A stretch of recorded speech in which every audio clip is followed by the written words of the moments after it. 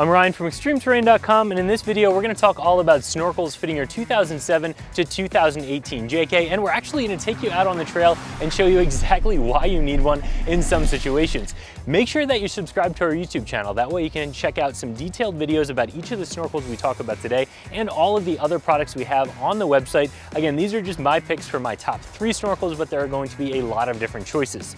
So there are a few different reasons that you'll want to install a snorkel on your Jeep. The first one is, of course, if you spend a lot of time playing in the mud or doing some water crossings where you may otherwise get water sucked up into the engine. Water into the intake of the engine can hydrolock the engine, which at its worst case scenario can require a full engine replacement. So that's definitely something you want to stay away from, and a snorkel is going to be great for that. Another reason to install a snorkel is the fact that it's the only true cold air intake you can get for your Jeep. Any other cold air intake is still going to be drawing air from underneath the hood, and no matter how hard it tries to get cool fresh air, it's not going to be that efficient. A snorkel drawing air from outside the vehicle is a true cold air intake, giving you maximum performance out of your Jeep. And finally, some snorkels will come with a pre-filter. So if you do a lot of wheeling in the sand or in other dusty scenarios, having a filter before the air even gets to your regular engine filter is going to be very beneficial, making sure you're not sucking a bunch of junk into the engine. So we're going to talk about 3 different snorkels today. First, the RedRock 4x4 snorkel. That's going to be the least expensive option, a fairly basic snorkel that's still going to get the job done. Then we're going to jump into the ARB Safari snorkel that attaches to your Jeep in a slightly different fashion. And finally, we're going to talk about the Rugged Ridge XHD snorkel. That's the one we have installed on the Jeep behind us. This has a low mount that you see here, also a high mount, and a pre-filter, and this is the one we're going to be demoing today. So let's jump into all 3 options. So like I said, the first snorkel I want to talk about today is this Rugged Ridge 4x4 snorkel. This is going to be the least expensive one that we're going to talk about today. And this is going to go through the hood, which is one of the more traditional ways that a snorkel will actually go from the outside of the vehicle to the inside of the vehicle. So with most of these snorkels, in fact with all of them, you are going to have to do some cutting to get them installed in your Jeep. And it's really up to you what's less painful for you to cut into, the hood or the fender with some of the other ones. So we'll talk about the other options in just a second. This one you do have to cut a little bit of a notch in the hood. Now going along with that, you have this piece running all the way along the top of the fender, so there's a little bit more snorkel that you actually see. Now this is of course a visual thing, it doesn't really affect how the snorkel is going to work, but it is something to keep in mind because you are going to have this bolted to the side of your Jeep for the foreseeable future. Of course, this does come all the way up to the top of the windshield frame, giving you plenty of clearance over even the deepest water, and you're going to have a bit of a cap up here with grid over top of it just to make sure no birds make a nest in there while your Jeep is parked. So this snorkel is going to work for you. It's going to require you to cut through the hood and also to modify your factory air box. It's not going to have a lot of bells and whistles. It's going to be fairly basic, but it is going to get the job done for you.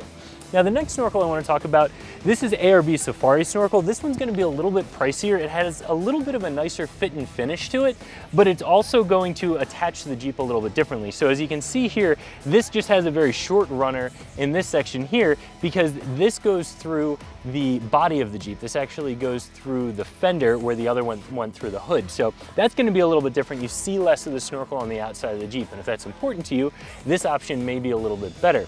Because of this one going through the fender, it has a little bit more going on the inside of the Jeep, so the installation is going to be a little bit more involved, but still nothing crazy. Again, it goes all the way up to the top of the windshield frame, so you have lots of clearance for the deep water, and you have a little bit of a cap on there with a grid. Now, the final option is actually the option that I like the best. This is the Rugged Ridge XHD snorkel, and the reason I like this the best is I hate drilling big holes in the side of my Jeep or cutting big holes anywhere in the Jeep, anything that you can't hide at a later date. I always like the option to go back to a factory style, and that's what this gives you. This requires a little bit of cutting, but you actually do it underneath a panel that you remove from the cowl, so if you ever take the snorkel off, you can go back to factory. This also doesn't require you to modify your factory air box. It actually changes out the bottom half of the factory air box with this piece that you see here. So again, no major modifications. You can go back to essentially a stock look with just a small cut that gets hidden by a body panel. The other big benefit to this snorkel is that it is a modular snorkel. So what you see here and what we have on the Jeep is the low mount. That's going to be just above the cowl. It's going to be a great cold air intake, and if you're just doing some really short crossings, maybe you're worried about the entrance into a puddle creating a little bit of a wave and you just want a little bit of protection, you can run the low mount. That's going to give it to you. If you plan on going through some deeper stuff, you can pop the high mount into place. This attaches very easily, and this is going to move that air intake all the way up to the top of the windshield frame like the other snorkels that we talked about. And this also has that pre-filter, and I mentioned that before. The pre-filter is going to be great because it's going to give you an additional filter before the air even gets to the main air filter. So if you're somebody who does a lot of wheeling in an area where there's sand or there's a lot of dust, that's going to be really beneficial to keep a lot of junk from getting in the engine that otherwise would get in there. So that's a lot of talking about snorkels, but it's a lot more fun to show you why you need one. So we're going to hit the trail and find some deep water.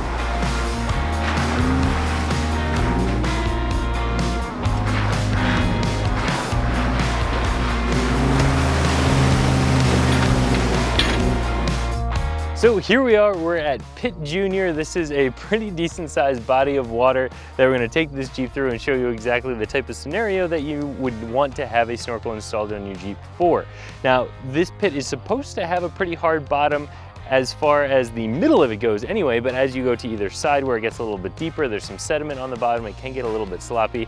So we're gonna run it, we're gonna play with it a little bit and see how deep we can go without getting completely stuck and me having to go for a swim to hook up a winch line. But first things first, we're gonna pop on the high mount. We do expect the water to be high enough that we would want the high mount installed on the Jeep. So let's get rid of the low mount and pop the taller one on.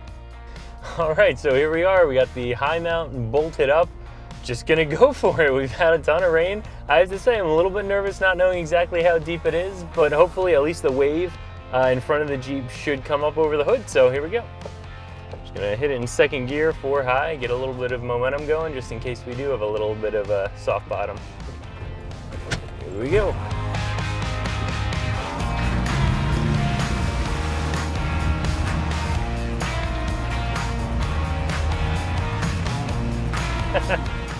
Well, we made it.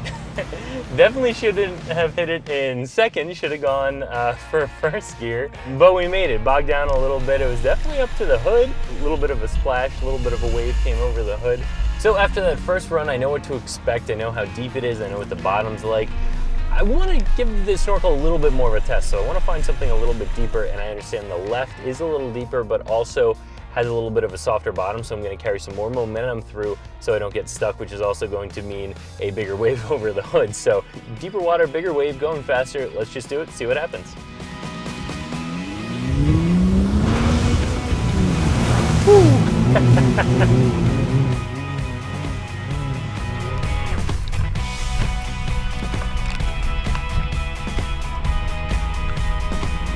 Well, I definitely got some water over the hood, that's for sure. And really, that is why you install a snorkel on your Jeep. It's not necessarily about the total depth of the water that you're driving through.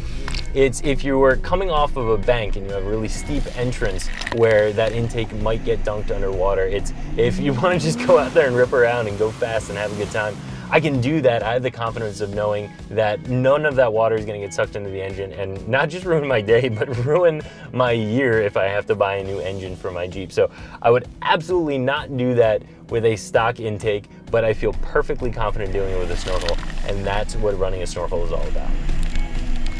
So that's gonna do it for this video. We talked about that RedRock 4x4 snorkel, the ARB Safari snorkel, and we talked about and demoed for you the Rugged Ridge XHD modular snorkel. We had a blast out here.